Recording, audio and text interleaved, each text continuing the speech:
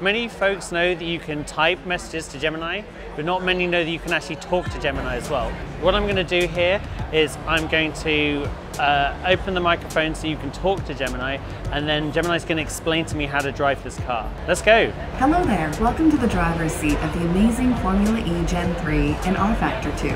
I'll be your instructor today. The model understands a lot about the game, the controls of the game, and a little bit about Formula E, and can give you some history about it. How do I drive the car? Alright, let's get you moving. I have a gamepad, so what are the controls for the gamepad?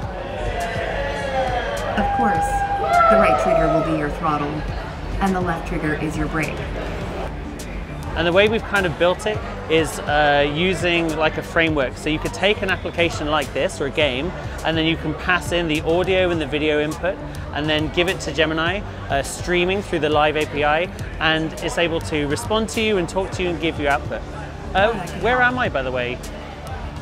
That looks like you're racing at the Berlin E3 track. And the model itself is also able to do things like function calls. So it could help by like toggling driver assist. Can you tell me how fast I'm driving? According to the speedometer in the HUD, you're currently traveling at 95 kilometers per hour. How else can I help? No, that's super useful, thank you.